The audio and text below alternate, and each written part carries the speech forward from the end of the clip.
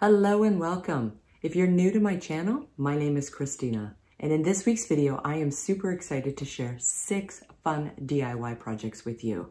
I'm going to talk you through all the supplies and the techniques. This is also a paid promotion included by Cricut, so I've included a couple fun projects using their materials. So let's head over to project 1.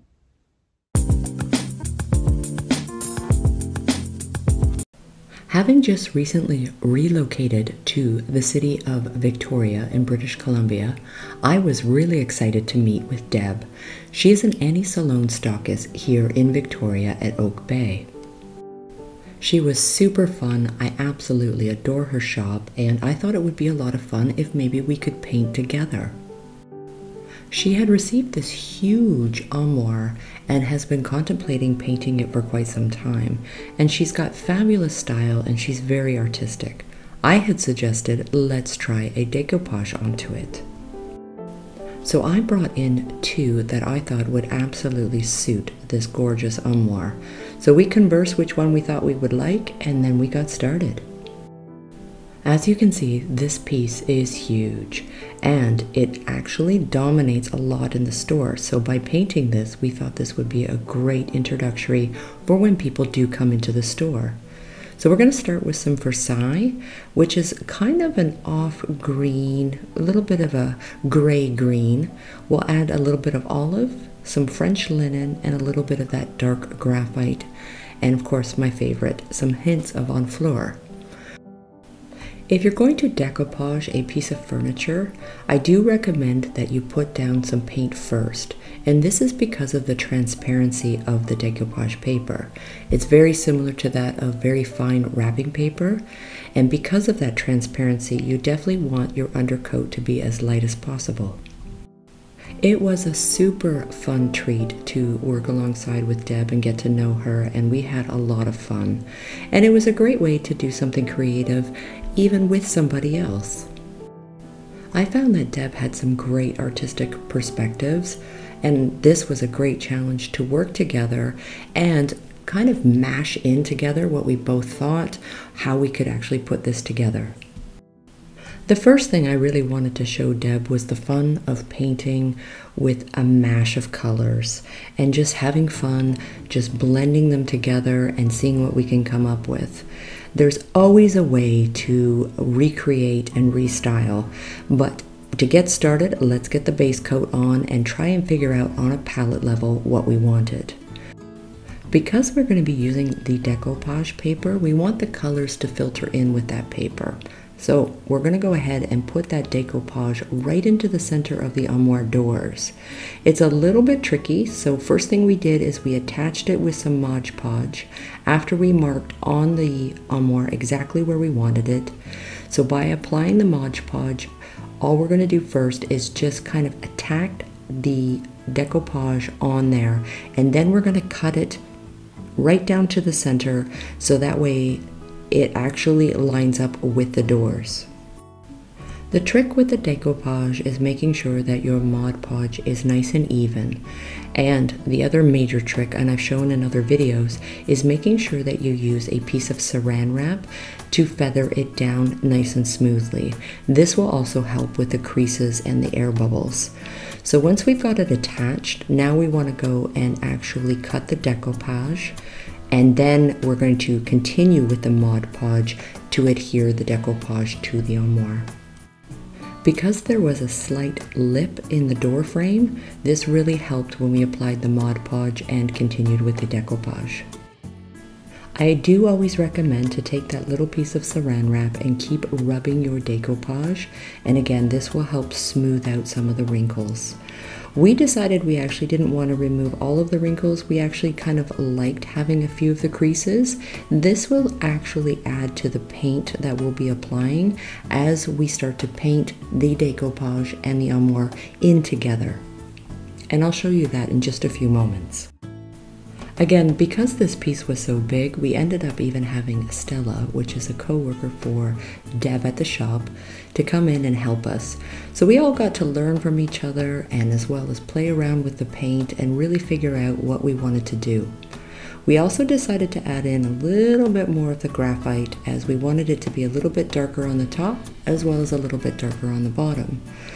So it's really hard to literate exactly where the paint went because what we wanted to do was play with it, and that's what I always recommend when painting a large piece of furniture or even a small piece of furniture. When you're not used to playing with the chalk paints, it's always so much more fun just to go on a whim, just put it on there and just start to play around with it and decide as you go where you want your paints. We allowed that decoupage to kind of mirror out where we were going to have highlights and lowlights with the chosen colors we did. What we want to create is a shadowing effect from that decoupage. What I found really helpful was to add a little bit of the color that I thought would kind of mirror the decoupage, use a little bit of the paintbrush as well as my own fingers to help blend it in. So using that Versailles, which is a gray and a green kind of mixed together, then using a little bit of the olive, a little bit of that dark charcoal graphite color, as well as the little hints of the brown on Fleur chalk paint, just seemed to mirror again a lot of what was going on in the colors that were in the decoupage. We really didn't honestly have a plan, we just had a lot of fun just painting away, having a great conversation, and it was just really nice just to be artistic together as well as share ideas and perspectives on what we wanted to do. Again, working on a piece this big, it's good to work in sections, and it's okay. If you've blended something or you've put certain colors down and you don't like it, chalk paint is so versatile and so easy to work with as a water-based paint. You will have no problem to be able to go back and go over with some added colors on top and continue on until you are happy. What I find really helpful is using a piece of cardboard, or if you have a drop cloth, use that as a painter palette. This way you can kind of smash some of the colors that you've chosen, make some new colors, and see how they're blending together. When I want to blend and play with a piece this size, you almost have to go back a couple of times. So this entire project, even with 3 people at it, still took a couple of days. So never feel in a rush. Use it as a therapy, relax, enjoy the process. Where we were going is deciding where we wanted it darker and lighter and where we wanted to make our corrections. So just to demonstrate how easy it is. What I did like to do was just take a few of those little creases that were in the decoupage and lightly dry brush just what was left on my paintbrush. Because the chalk paint is so thick, it's going to make a bit of texture. And that was exactly what we wanted. We wanted to create texture from the layers that we were building up as we played with it. Now I'm dry brushing a little bit on top of the layers where there's almost like a brush stroke, but they're so random. So this kind of gives it kind of a crackly feeling between the decoupage and the painted piece now.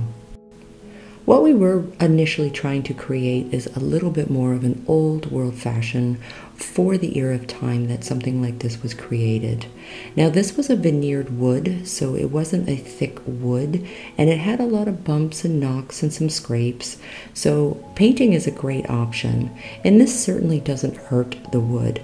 So if you ever want to go back and go with a wood look with your furniture pieces, you're in the same position as you were when you started. You still have to sand. Chalk paint sits on top of the wood, not inside the pores of the wood. Right now I'm just going around to everything that we've done with the same color palette and adding a little tiny bit of the paint. Little goes a long way. And because the chalk paint does dry quite quickly, sometimes having a little mist spray bottle or water bottle on hand just helps move that paint a little bit. But again, you don't need a lot of paint to blend. That's the main key with blending any paint. A little tiny bit goes a long way.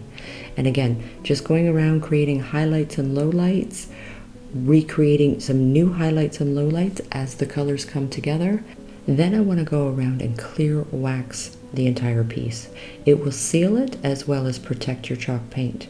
But just to create another decorative accent on top of all this texture we've made, I want to make a color wax just using clear wax and the color of Versailles mixed at 50-50. Because I've already clear waxed the piece, by using my color wax on top, this will allow me to create highlights and lowlights where I want them. So if I need to make any correction, I can just take plain clear wax, go back over my color wax and remove it if it's too much. If I need to go back with any clear wax, it's just going to act as an eraser to the color wax.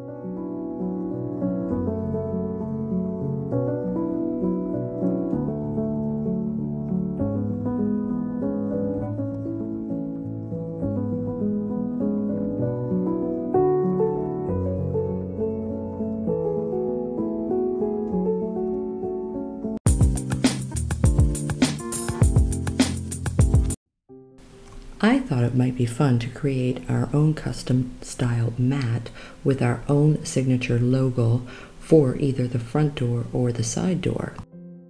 So to create the logo that I want, I'm actually going to be using my Cricut Air Explorer 2 with a standard cutting blade.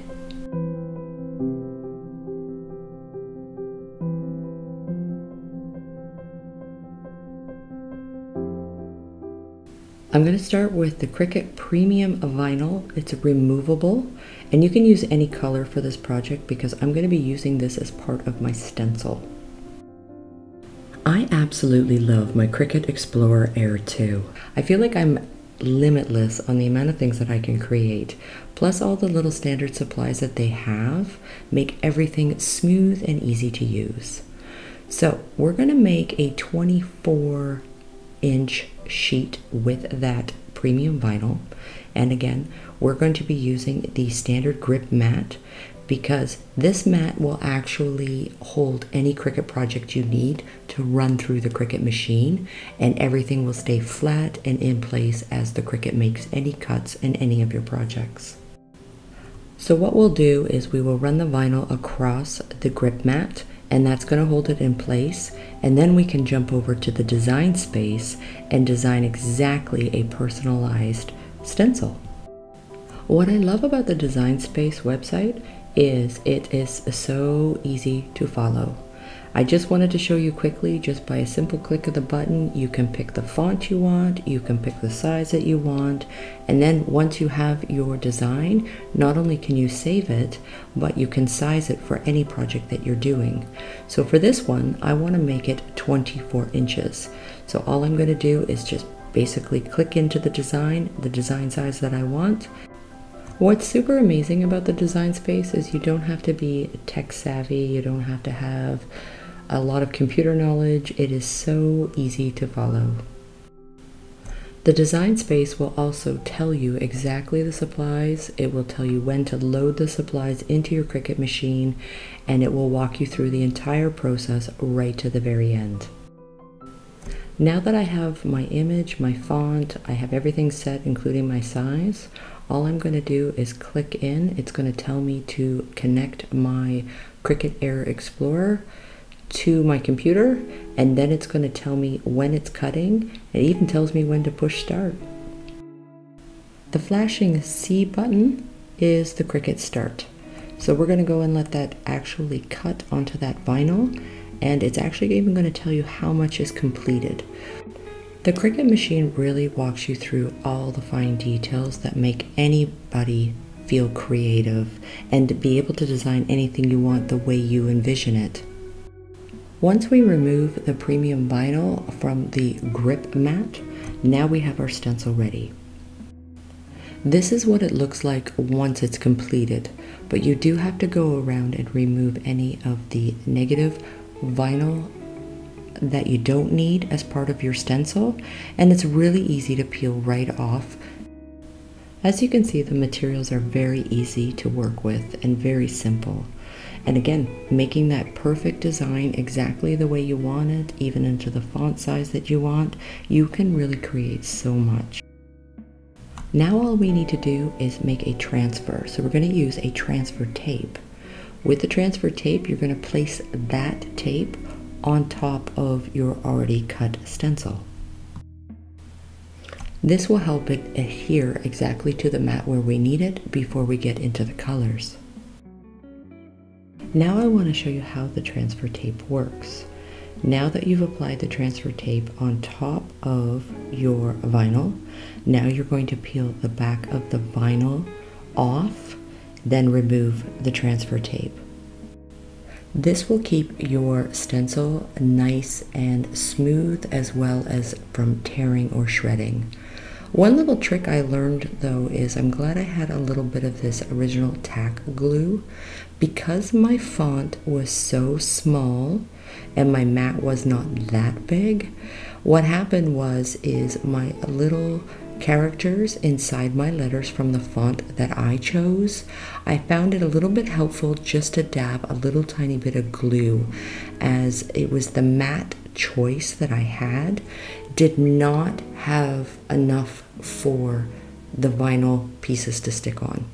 So this just helped so that way I could have my font completely exactly the way I wanted it before I went ahead and put the paint on. Now, because I want to be able to have this mat outside, I'm going to use the Flex Seal, and this will stop from leaks and as well as keep it kind of like a liquid rubber. Please use our discount code at Heirloom10 in the video, and it's also going to be in the video description box below, including all the supplies that we've used with our Cricut and Cricut Air Explorer 2. This will allow our subscribers to receive 10% off and free shipping on all Cricut machines on Cricut.com through December 31st, 2021. I just bought a little bit of the folk art colors that I needed, so that way I could make the subscribe button exactly in the red and to the white that I wanted. But look for the multi-purpose outdoor in the folk art, as this would be an outdoor mat. I'm really delighted with the final finish, and it's all thanks to my Cricut machine. And thank you, Shirley in Georgia, for all your wonderful emails and ideas.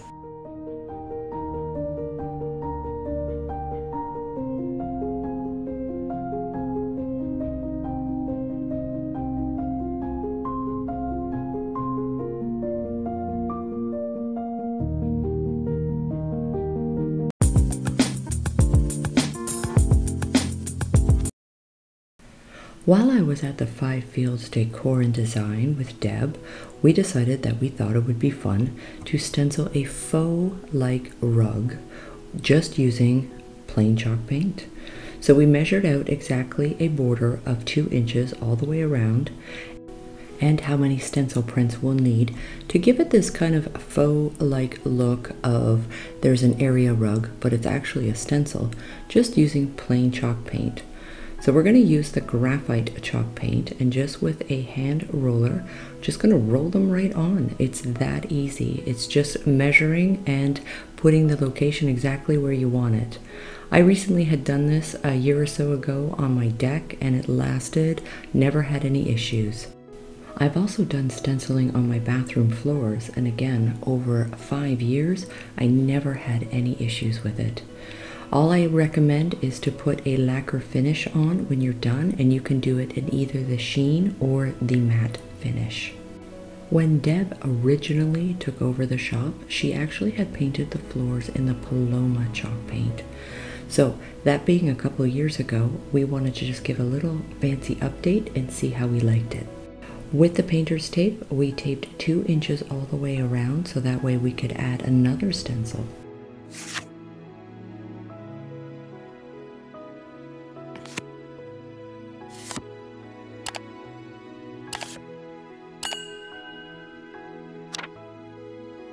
So Deb had some of Annie Salone's smaller stencils, and we added the circle with small stars around, all the way around the border. This way we had it perfectly straight just by using the painter's tape, and we really, really loved the look when we were done.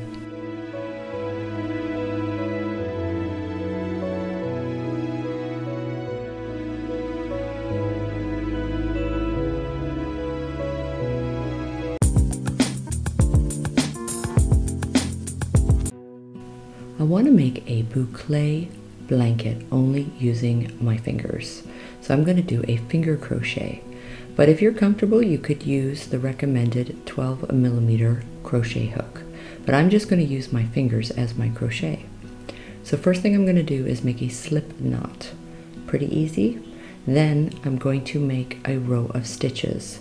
So I'm just going to chain on as a sample, just so that way it's easier for the video. I'm going to chain on 10 stitches. So now that I have my chain of 10, first thing I'm going to do is I'm always going to yarn over. So I have my one stitch in my finger, then I'm going to yarn over. Once I've yarned over, I'm going to go into the next stitch. So that's going to have 3 loops on my finger. First thing you're going to want to do is create an extra stitch, creating the 3 loops again. Then you're going to remove 2 loops, then you're going to remove 2 loops. Then you're only going to have 1 loop on your finger. Always remember, yarn over. Go into your next stitch. So I have 2. Now I'm going to create 3 with my working yarn, remove 2, then I'm going to remove 2 again. This is what they would call a double crochet. So yarn over your finger, always carrying a stitch, so you have 2. Now what we want to do is make a 3rd stitch. So it looks like I have 3, but we need to actually make the 3rd. So now that we have the 3, now we're going to remove 2. Now we still have 2, take those 2, now we have 1. We've almost created these posts when we've done a double crochet like this, but when we get into the next row, I'm going to show you to make sure that for this blanket, how easy it is to continue to finger crochet. So making sure that you yarn over, and when you get into your last stitch, it's almost with a slip knot. So don't forget to get that last one in. So once we get that stitch in, we have the 3 hoops. We're going to remove 2, then we'll remove 2 again, and we can carry on to our next row. But the key point with any crochet, even finger crochet, is always add 2 stitches at the end of each row. Then we can turn our work around. Now that we have our first row, what you'll notice at the top is there's 2 loops. And that's because we did a double crochet, but we're only going to go through 1, and then we can continue on our second row doing the exact same double crochet. So always make sure you yarn over, and as you can see, when we did the additional 2 stitches at the end before we flipped it over, that actually created a stitch. I'll show you that again in just a moment. The key is the repetition of the double crochet in using just your fingers. But let's get a little bit more closer here. So again, you're only going to go through that first loop, not the double loop that you've made with your double crochet. So just the first one, yarn over, make a stitch, you have 3, remove 2 again, yarn over your finger. And this is what it's going to start to look like as it takes some shape. I also want to demonstrate a situation that I had when I first learned to crochet, is making sure that you get that last stitch. It's almost off at the side. If you don't, what would happen is the actual blanket will start to kind of fold in, and it won't be straight. It'll just kind of curve off into the center. So to keep your borders of your blanket nice and straight, you want to make sure that you're getting that last loop. But because the double crochets are constantly twisting, it's really sometimes a little bit tricky at first. So don't forget those 2 extra stitches at the end of each row, and continue on doing your finger double crochet. So I really want to demonstrate that end stitch again, nice and closely. So this looks like what would be the end stitch, but you have to keep going, because if you only do that one, then what will happen is it will start to curve in a little bit. So I'm going to show you my last 2 stitches. So this looks like the last stitch, but it's not. What you want to do is make sure you're getting that end. So you're almost having to go to the side. Making sure you do that will, again, keep your borders of your blanket nice and straight. I remember when I first started, I made this mistake so many times. So I always stress, make sure that you get around that end and it's almost at the side. And then you can continue on. And remember, at the end of each row, make sure you add 2 stitches with your double crochet. This type of yarn is a boucle yarn, and it's actually got a little bit of an irregularity to it. So it's got some thick points to it and some thin points, kind of creating this natural fiber kind of look. When we get to the end of our blanket, I'm going to show you how to cast off. Again, remember those 2 extra stitches that you make at the end of each row? Now that we're starting another row, you've actually created the first stitch because you're going into the next following stitch, starting a new row. Doing that double crochet, we're going to go and I'm going to show you how you've actually created 2 stitches. Now I'm going into my 3rd stitch. And again, it's because you did that extra 2 stitches at the end of the row before you flipped it over. This yarn is super soft and it is super textured. It also stitches up very, very quickly. So for each row that I am creating almost 2 inches to the blanket. So it goes along very quickly. When you're ready to start a new ball of the yarn, you're just going to tie a knot from the new to the old, and you can cut off the tails. But because this yarn is so bulky, I normally will just leave it, but that's totally up to you. When it's this bulky, you won't really see any of the tails, it just kind of stitches in. So that's why I don't bother cutting it off. But if you feel that you want to cut it, don't worry about it, go ahead and cut those little tails off. But I will show you how to cast off your blanket. So I used a total of 6 balls of the boucle yarn. The blanket size came in approximately 40 inches by 60 inches, making this a small to medium sized throw blanket. I thought it would be really fun to maybe even add a little bit of fringe to the ends of the blanket. Of course you can use any bulk yarn that you want to do a finger crochet, but it's really that easy. So now that we're going to cast off, I'm just going to do this last stitch, which you can kind of see is a little bit onto the side. Once you have your last stitch and you're only going to have 1 loop on your finger, you're going to cut off any remainder. Then you're just going to tie a knot, and any of the loose tail you can either cut it off, or as I normally do, I just weave it into the blanket. For just a few hours a day for a couple of days, you can have a beautiful boucle throw blanket. So I'm measuring 12-inch strips of the boucle yarn, and this way I can go ahead and attach these to the ends of the actual blanket. So going through each stitch, I literally attach it just by creating an even side by side and a knot. It's that easy. It creates a beautiful element for the blanket.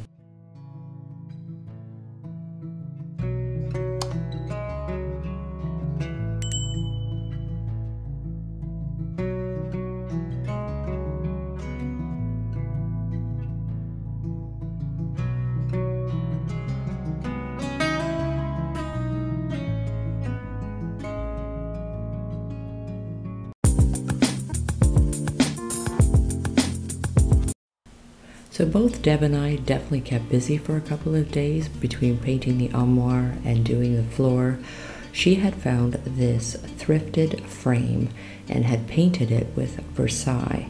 Then what she did is she went around just with white wax and just highlighted all of the high points just straight with white wax. And what she thought would be really nice is to use the other decoupage that we had to create a kind of a wall art.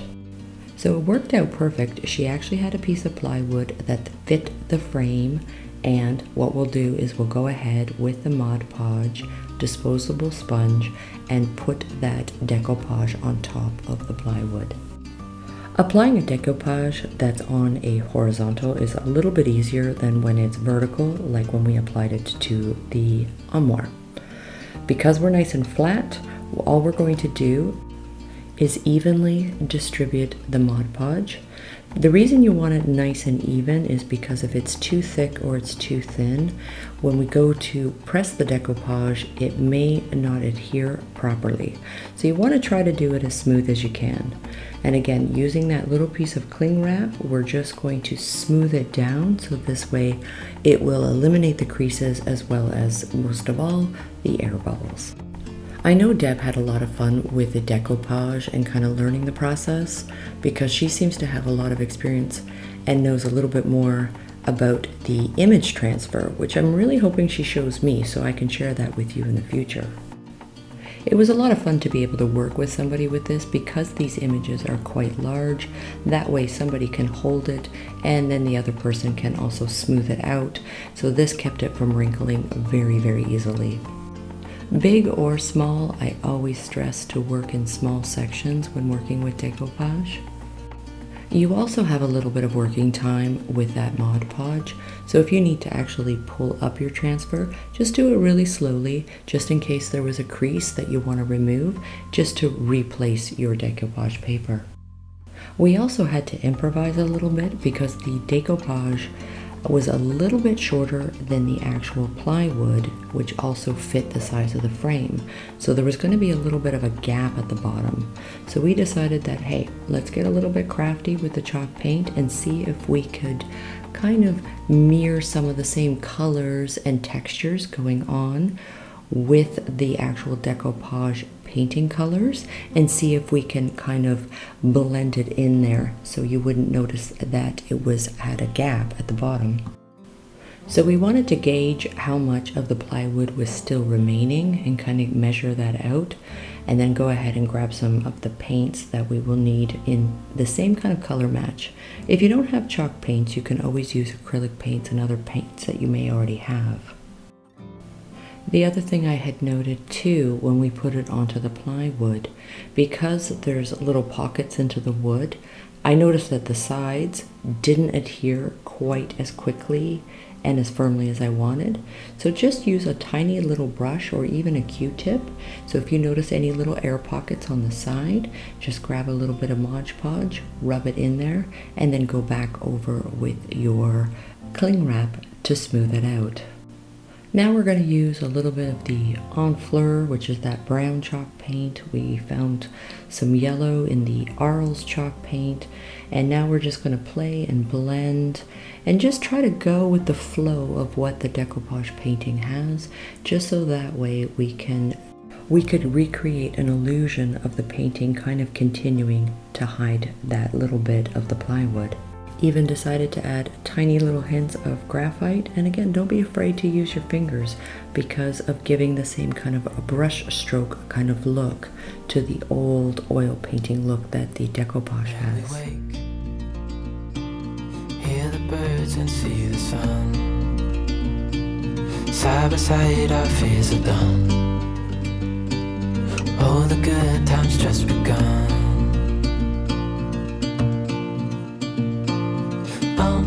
We know what we have, let's hold on tight. Found what we're looking for in life. Call us crazy, but things are finally right.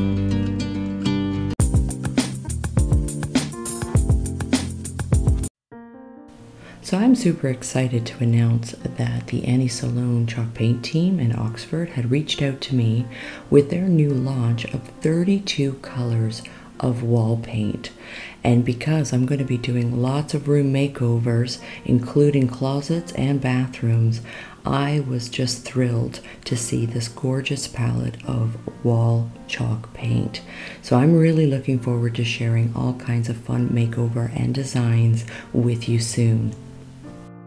I'm also super excited to be part of a chalk paint challenge, and I found this little tiny chest of drawers, and what it is we are challenging a few painters from across the globe to a challenge of a certain color palette that Annie Salone will choose, and what we're going to do is only be able to use those chalk paint colors.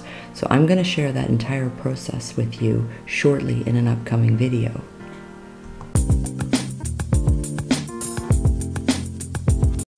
So my husband and I really thought it would be a great idea to make soap, and we wanted to use our Cricut Explorer 2 and just with a standard cutting blade to make our soap labels. I'm going to be using the Cricut cardstock in the neutral sample. I'm also going to be using the printable sticker paper. I'm just heading over to the Cricut design space, just showing you how you can just type in whatever label that you want to use, wording. You can pick your own fonts. It's really easy to follow. You can even choose your own colors, and it's going to help you size it. It's an easy process to use on the Cricut design space. I am not that technical savvy, so I can really appreciate how simple in a simple format that the Cricut design space has made for you to be able to follow. I now can also cut and copy because I want to make enough labels for all the soap that we're about to make. So once I have everything set and copied and ready to go, then the Cricut's going to tell me exactly what I'm going to need inside my Cricut machine to go ahead and process and push go. I'm going to go ahead and print these off when I finish the soap. So let's head over and let's start making some soap.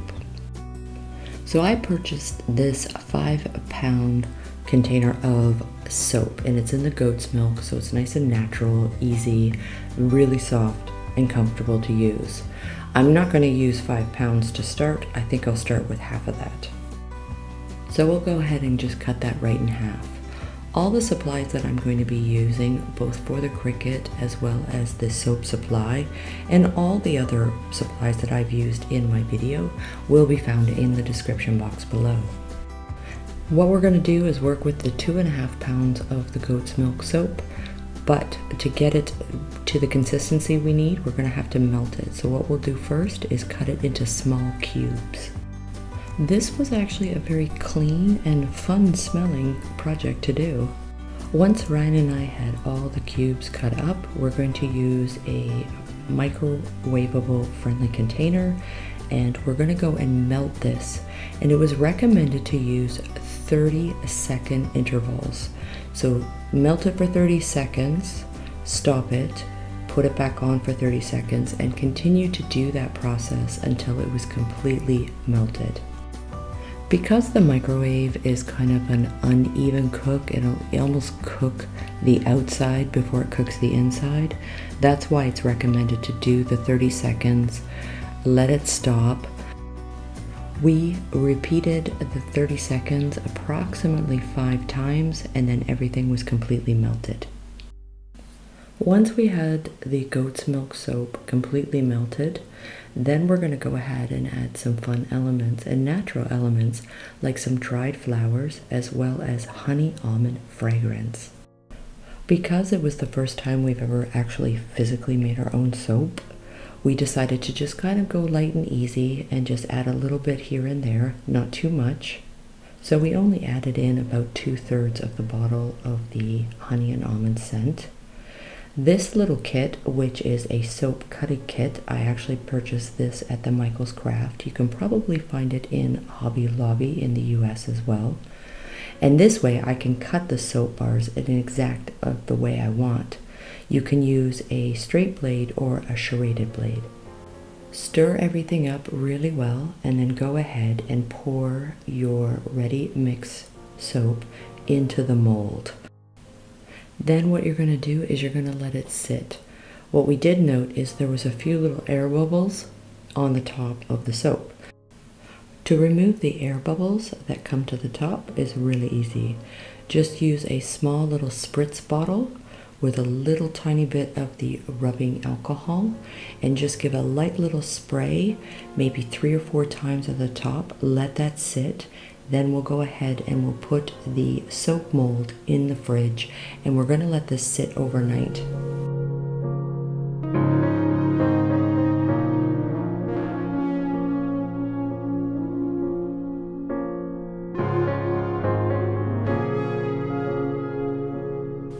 Now that the soap is now completely formed again, we're going to take it out of the mold and go ahead and put it into the cutter. And I want to make them fairly thick approximately 2 inches in thickness. Pretty easy to remove the inside mold. It comes right off, no troubles at all. And now we're going to go ahead and cut those into those 2-inch bars. So we ended up making 12 bars of soap with the honey and almond scent and the natural dry flowers. And I was actually really surprised how well they turned out. And it was a lot of fun. So this will be a great gift idea. So now I can finish my labels with my Cricut cutter and my Cricut labels. But what I did decide is I didn't want the red font. I decided to change that. Again, please use our Heirloom 10 code. This will allow you as subscribers to receive 10% off and free shipping on all Cricut machines on Cricut.com through now until December 31st. Using the cardstock and the neutral sampler, I'm going to make strips of 1.5 inch because the soap bars are 2 inches. My printable sticker paper, I want to make sure that my cuts will be also in 1.5 inch to go on top of that label. But as I say, I decided to change my mind from the red to go to this kind of a terracotta orange. I thought it would match into the soap, considering the soap flower colors that we used. What was really helpful is that my original design was already saved on my Cricut design space. So when I went back to make my changes, it was super easy.